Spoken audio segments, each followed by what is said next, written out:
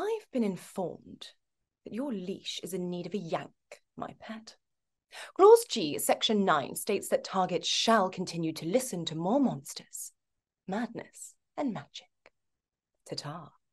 All right, folks, welcome to the Monsters, Madness, and Magic podcast. I'm your host, Justin, here with a quick word before we dive in. Now, in this episode, I chat with actor Tamaryn Payne about method acting, Mizora, voice acting versus motion capture, theater, and more. As always, thank everyone for listening.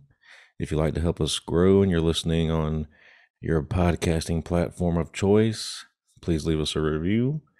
And if you happen to be watching on YouTube, leave us a like, comment, subscribe, all that good stuff. Anyway, without further ado, here you go. Tamaryn, take us back in time. You're a youngster. Were you a book reader, fort builder, troublemaker, or all the above? I was not a book reader. I was not that sensible. I probably began as a fort builder and moved into troublemaker and then had a renaissance back into fort building. Whereabouts did you grow up? I was in Bournemouth on the south coast. Mm. So it's lovely, like golden beaches, and we have the New Forest as well. So like wild ponies and stuff. So Oh, country girl, yeah. a lot of places to build a fort then. Yeah, definitely. Lots of opportunities, yeah. So I know your mom's off to the side. Were either your parents, were they involved in the business or artistically inclined at all? Kind of not. So mum was a professional dancer. Mm. So I got that sort of expression from her. And dad was not in the creative industries at all, but he at home would always do funny voices. He loved the Goonies, he loved Spike Milligan, loved Mm. Monty Python. I was brought up on very silly English humor, and he would kind of do all these little accents and voices. So looking back now, I can see that I probably got that from him. Mm. Yeah. So what music was playing around the house when you were growing up? What kind of music were you Ooh, into? a good question. Dad would play like Pink Floyd, Dire Straits, like very kind of like psychedelic rock, which I didn't really know at the time, but now I very much appreciate that that was kind of what I was listening to growing up. Yeah. Good stuff. So when you think back to formative films and TV shows that you grew up on, what comes to mind? Oh my goodness me. To be honest, the thing that mostly comes to mind is being a 90s kid and having VHS and waiting every Christmas and birthday. But it was very mainstream. I was a bit of a Disney kid. I was just waiting for the next Disney film. A lot of Disney films, and my other favorite kids film is Hook. I love Hook. I think Oh, Hook is a perfect film. so this is something I like to ask everyone just because you never know. What scared you as a kid? It scared me as a kid. Same thing that scares me now, the dark. Mm. I haven't even gotten over it. Um, I mean, I'm better, but I'm still a little bit like freaked out. And it's more my imagination of what could be there. It's not about a specific thing. It's the possibility that something could be there lurking. And it's just the feeling of something being there and watching me, I think. Mm. That really freaks me out. And yeah, has always done. Yeah. It's more like being in a dark room. I would never have like my dressing gown hanging up on the door. Right. Like, who's that? Yeah, really basic, but yeah. Got to have your feet under the covers. Yeah, yeah.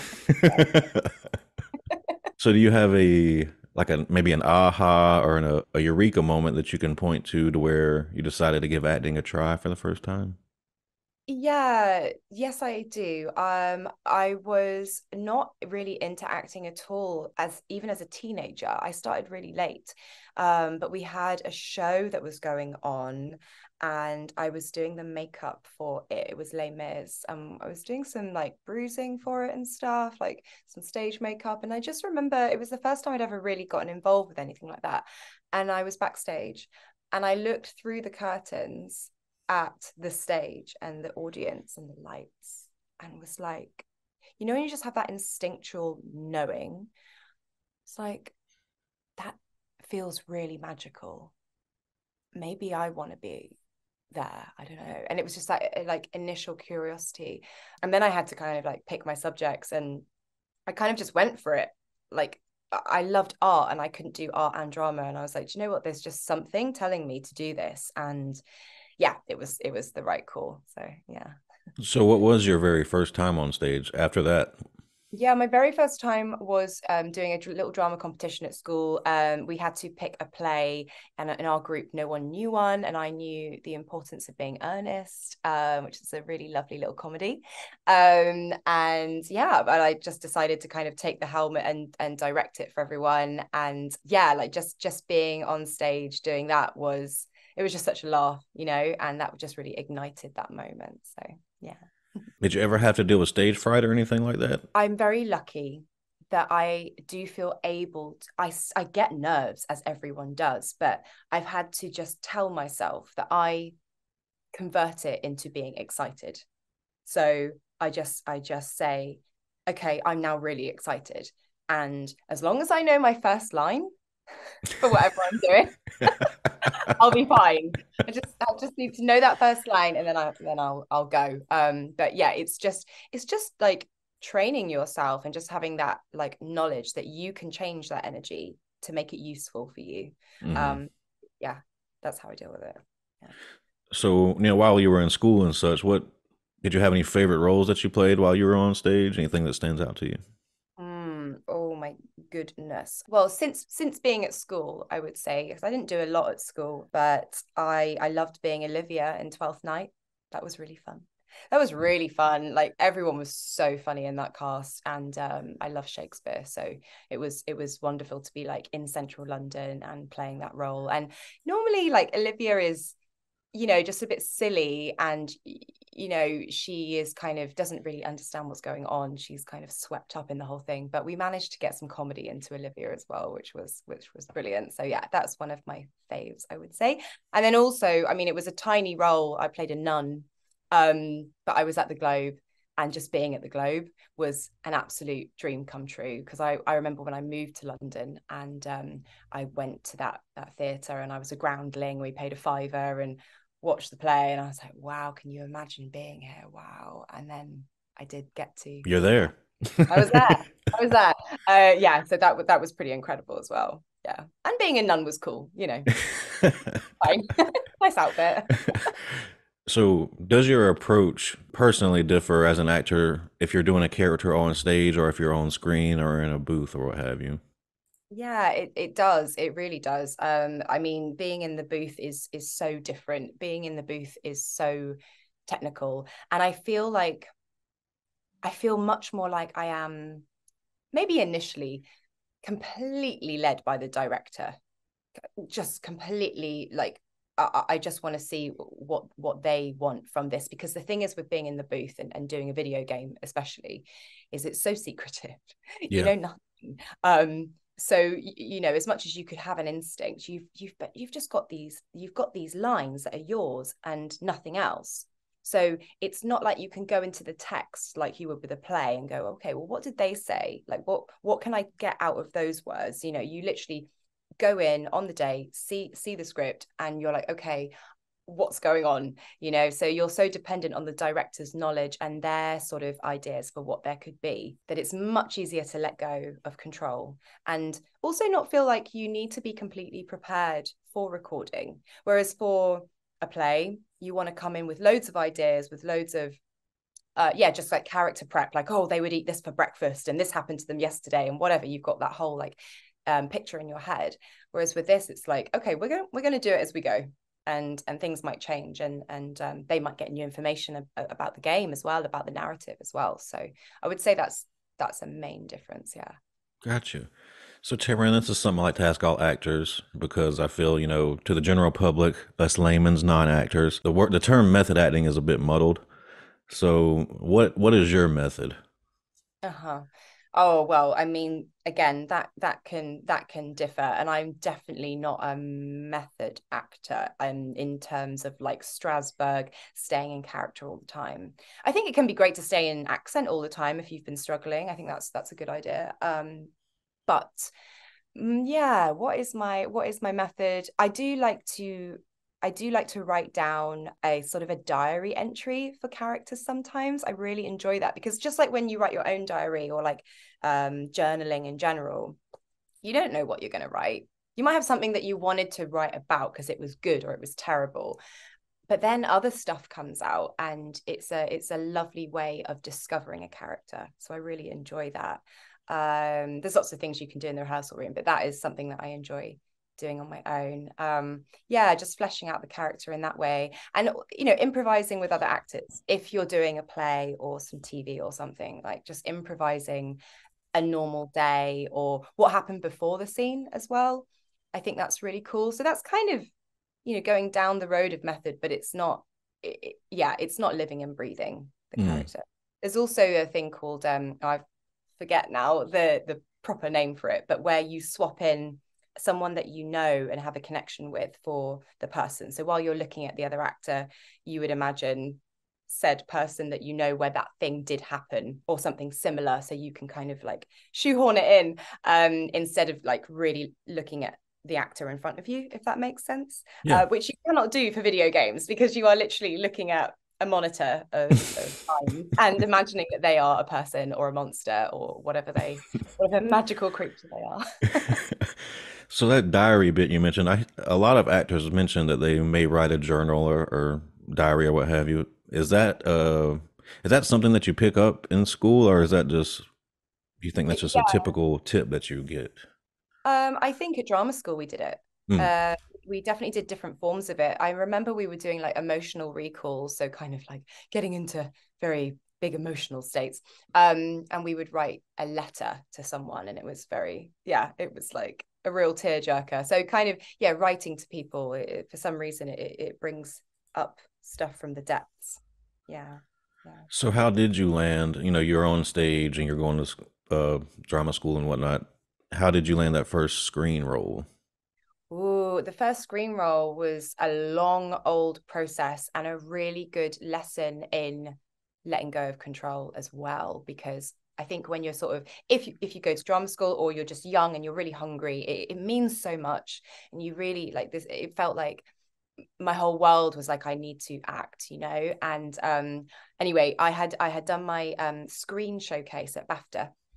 So there'd been some agents and people come to that, got picked up, and like the first audition that we did was for a soap. And so it was a massive casting call to just find the next new young people for this soap. And so obviously I just thought, well, they're going to see they're going to see hundreds of people, if not thousands, whatever. Didn't think anything of it. I mean, it went well. I kind of went in back in the days of in-person auditions, everything on a screen. I actually went in and met the casting director in person, read some stuff with them, and months went by, and I completely I forgot about it actually for a bit, and then I was a bit just sad. I was like, oh, it would have been really cool. And I saw my agent at this BAFTA showing and was like, oh, it's a shame that nothing came of that. And she was like, oh no, you're still in the running, but hadn't told me. So I was like, oh, it's like 2 months ago or something, so obviously you just forget about these things. You've got to move on, otherwise you go crazy. And I was like, oh wow. So then I went back in, did another round, and then was like going through, and then I think there was 4 rounds all in all for this TV role, which was crazy, but amazing as a first kind of process. Yeah, and so then we had the kind of the screen test where you get all your makeup and hair and your costumes on, and you're really like on their set for their TV show, and paired up, and that was a long old process, but yeah, it was amazing. It's funny that your first screen role was a soap, because what I hear from soap actors is that it's not typical television shooting schedules and all that stuff at all. It's more akin to theater. It's what I've heard. It's like the Olympics of TV acting in a way. I mean, obviously, like, some things are better, some things are not so good. Like, it's all subjective, let's say, being super diplomatic. But I loved it. It was hard work, is what it was. It really puts you through your paces. So I was grateful to have that as my first job, because then anything after that, you're shooting 16 pages a day. Like, there's only one show in England I know of that shoots more pages than Hollyoaks a day. So it was hardcore. And also like script can change on the day. I can be in the makeup chair and it's like, oh, here's a new speech. There you go. So, there's a lot to work with. But that's great, because like I say, after that, going onto another TV show where, you're doing 10 pages a day and it's just like, and just more of that normal pace of like, you're waiting around for hours, you go and do a scene, you're waiting around. It feels like such luxury. Yeah. Mm. And are you recording multiple episodes a week at the time? Yeah, it goes all over the place because it's very much about logistics of actors, of locations, of all sorts of different things. So it's just whatever fits at that time. Yeah, so you could have like your timeline at least, but you could you jumping from 1 month to the next. Yeah. Jeez. So was it your goal to break into the voiceover motion capture world, or did it happen sort of naturally? It absolutely was such a not random thing. I loved my voiceover classes at drama school. Loved them. Had real fun just kind of like learning the microphone technique, doing accents. Like I just think it was also that I loved my teacher. So I just remembered having a lovely time, but was never really a kind of a goal as such. Didn't really know it even existed properly before I went to drama school, Mm. And so then I did Hollyoaks for a couple of years and I was coming out and I was like, I've got to think about, supporting myself and what do I want to do when I come out of this? And I thought, oh, I could make a voice reel. And it was very like, I could do that. Yeah, yeah. And so I kind of went, yeah, I'll do that, whatever. And when something is just like meant to be, I don't love saying meant to be because I think we have agency over what happens, but suits you, let's say, Right. meant in a way. It was one of those things. I wrote to some agents and bish bash bosh signed with one of them very luckily, and I've been with the same agent this whole time and didn't know mocap existed, didn't know about video games because I wasn't allowed to play them as a kid. Mm. So I've never played them up until now because I'm now playing BG3 on Twitch, which is crazy. The whole world has really opened up. But yeah, so it was very much like, oh, okay, I'm gonna go and do this little like foreign language thing or this little advert or audio book, and these things started building up, and suddenly I'm just busy with that, let alone the acting. I'm like full-time doing the voiceover, and it's so grateful because the people are lovely, and you just get to play the best characters. And, Like, yes. Mm-hmm. I might not get to do that on stage or on TV. So yes, it's been incredible, but it very much snuck up on me. Yeah. Mm. Would you say the majority of your voice work has been in the booth or motion capture? Oh, in the booth.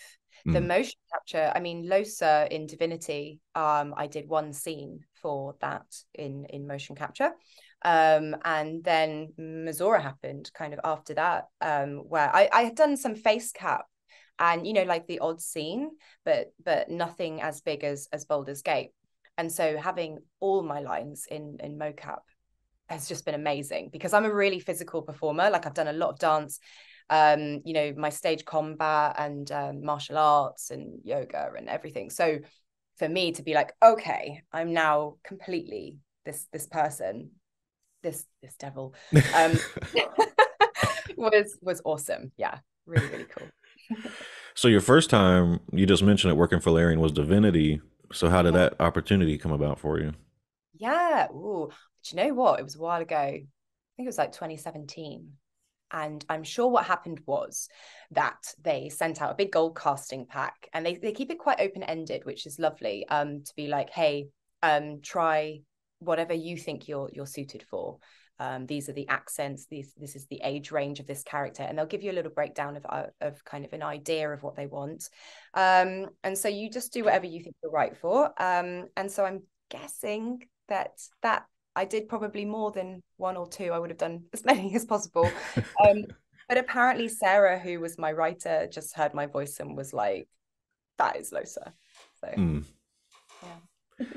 So your would you say that, did you have a typical audition coming back for Baldur's Gate 3, or was that sort of previous relationship already establishing, they brought you on board because they knew what you could do. It wasn't like they kind of said to me, oh, would you play Mizora? Absolutely not. It was much more like secretive. And I'm pretty sure I remembered, again, sending off multiple voices. I remember there was something that was probably Shadowheart. There was some sort of princessy vibe. And there was like regal vibes and loads of things. And then when I went in to record, I don't think that I knew the character's name. I just Mm. remember being like, they were like, can you sit down and be like locked in a pod? And I was like, sure. So I was just like recording this scene, and then like COVID happened. And so it all went away. And I thought, oh, that's the end of that. And then came back, and then it was like, right, can you just be like locked in a pod? And I was like, I know this scene. And then they kind of gradually told me about Mizora. Yeah, but it all Mm. gradually kind of was filtered through to me. Yeah. So how much of the behind the scenes process that we don't see, how much did that change with Larian from your first experience with Divinity to Baldur's Gate 3? Yeah, well, very different because obviously with doing it all in mocap, it is a very different process. So with Losa, I was primarily directed by Josh Whedon, who's awesome. Shout out to Josh.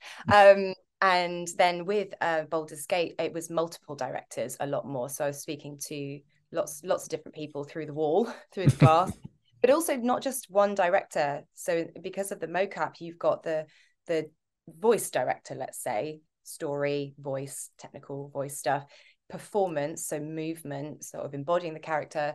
Then you've got the motion capture person dealing with the suit, and you've got sound Mm. as well. So it's 4 people minimum in there with you. So very, very different. You're sort of in your brain being an octopus. You're really like, okay, I've got to think about, don't let the gloves rustle when you're doing like finger movements. And also like there's just so many logistics as well as the performance. Whereas Mm. with Losa, I'm sat down reading, and I don't have to think about anything apart from how I'm saying her lines. Yeah. Gotcha.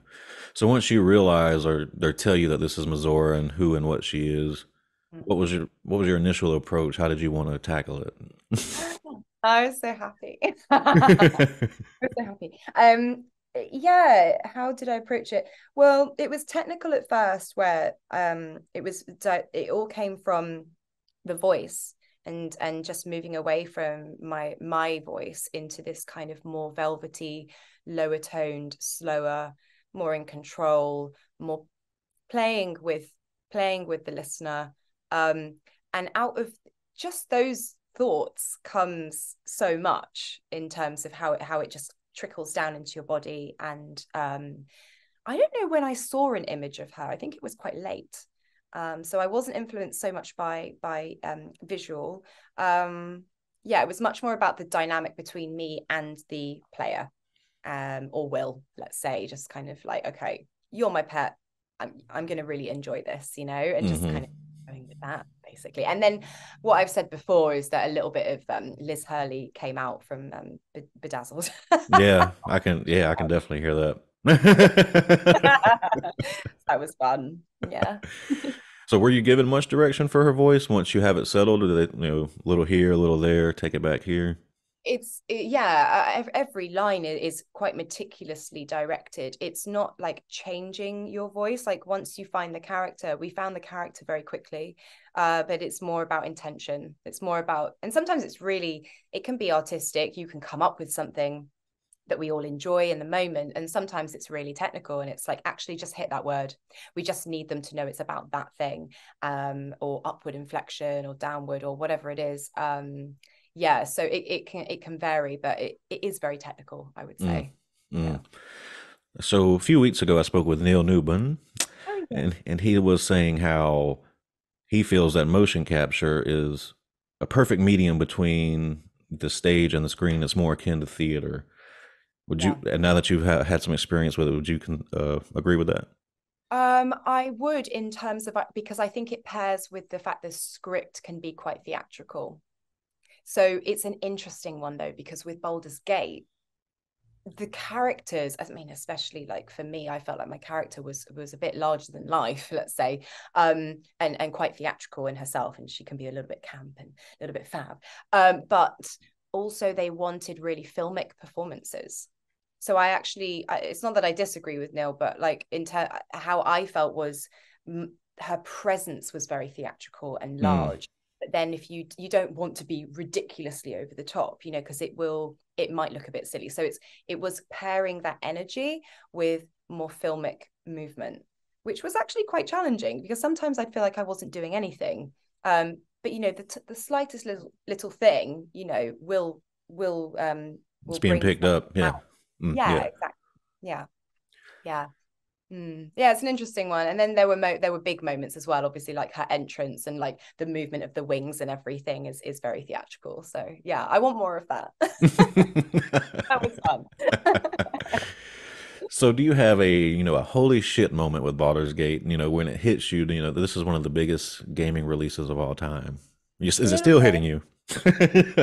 Oh, it's still hitting me. Like people asking me to do interviews about it. I mean, it's so gorgeous. And probably the first moment was I was doing another voiceover with some people that I do stuff with regularly. And they said, oh, it'll be it's oh no, someone just said, oh, you were in Baldur's Gate. And I was like, yeah. I don't know about video games. Like I know Larian does like big things. Obviously, like Divinity won best game. So, you know, I get that, but the scale of it. And I think someone messaged me on Instagram. I don't think it was someone I knew. Someone just said, how does it feel to know that millions of people have played your game? Oh, I was like, I don't know. I think I'll have to sit with that question for a minute. Feels pretty nice, I suppose. Pretty exciting. Yes. So yeah, just the fact that like strangers, you know, people playing the game are messaging me, and then I've got friends who are saying, I've just played with Mizora. Like this is so weird. But it's lovely. It's amazing. I feel very, very humble and very, very lucky to be a part of it. Yeah. Well, you said earlier, you didn't grow up playing games, but now that you are playing, Baldur's Gate 3, do you have of course you appreciate it, but are you like mind blown by like how huge the game is and just seeing how it works on the other side? Yeah, I am.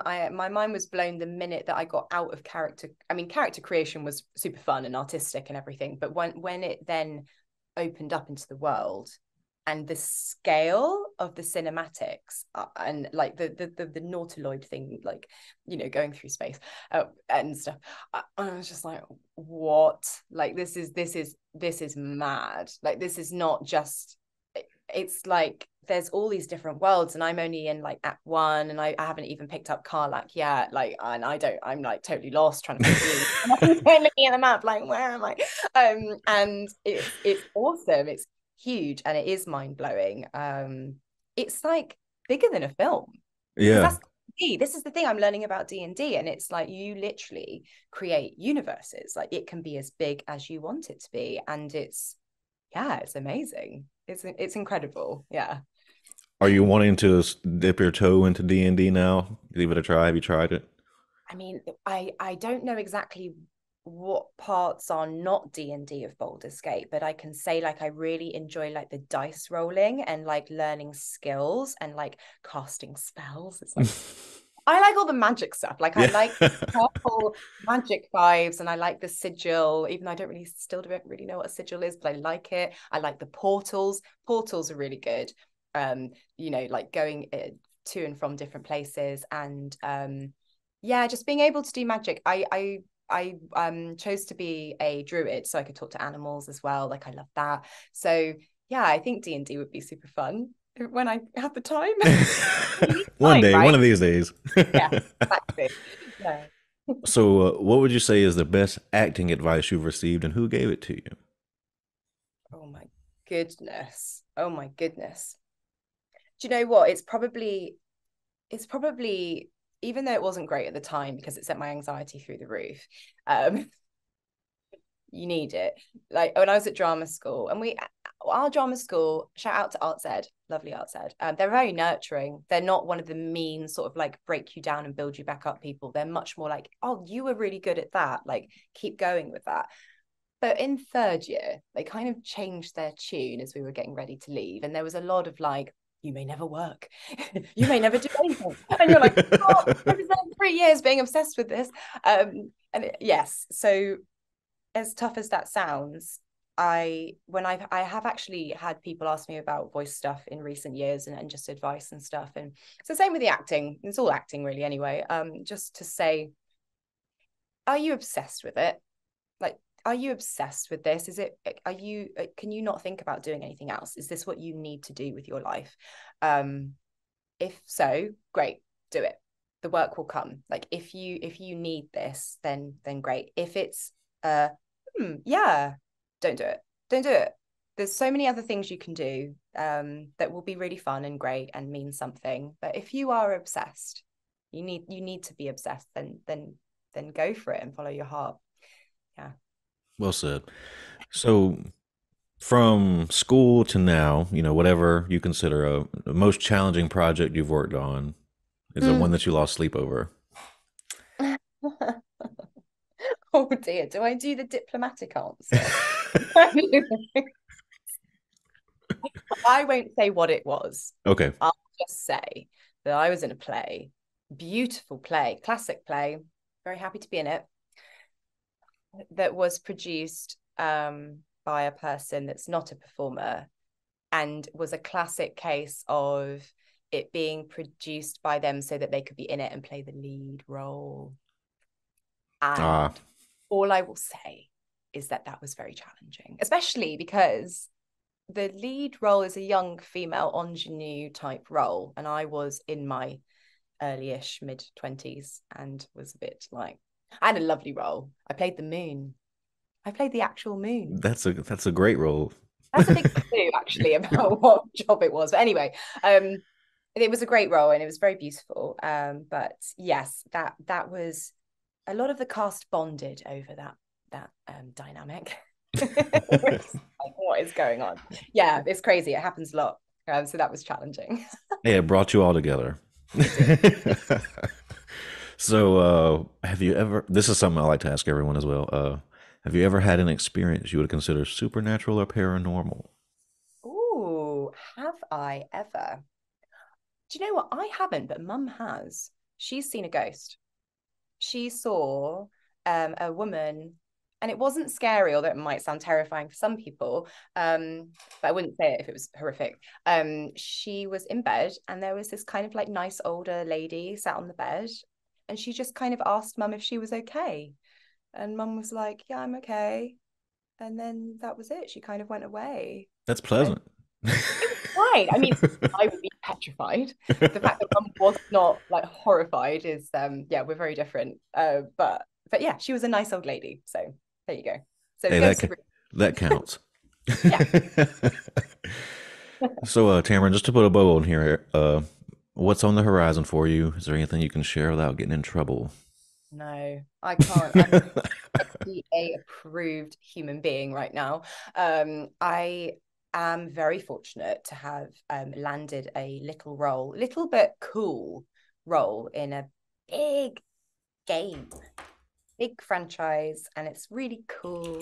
And also it's working with a studio that I've wanted to work with my whole voice career for like 10 years plus. So I thought I'd finished it, but I've got another session. And I'm doing that on Wednesday. So that's a nice way to end the year, Yeah.